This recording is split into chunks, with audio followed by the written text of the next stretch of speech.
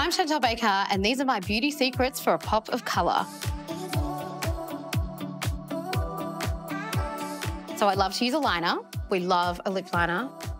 And this shade is just beautiful for adding a little bit of definition and colour to the lips.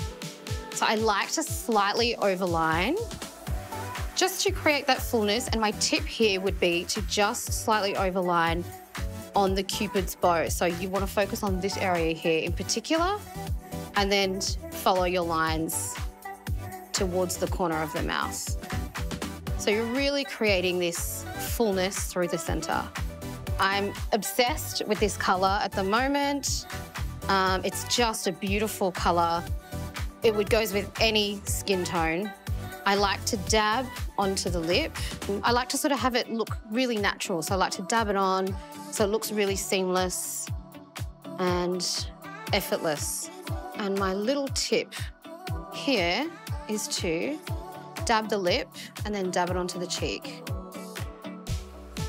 So I like to dab the lips and add the colour to the cheeks. Focusing near the eye area really gives that lift to the skin and to the face. I like to pop the cheeks a little bit more with one of our favourites, Rosa. We absolutely love this shade. It's Melon Dollar Baby. And again, focusing on that cheekbone area and really lifting. And this is such a beautiful colour for spring.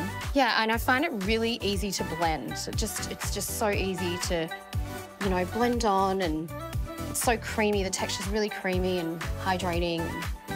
Yeah, love it. And that is my beauty secret on how to add a pop of colour with L'Oreal Paris.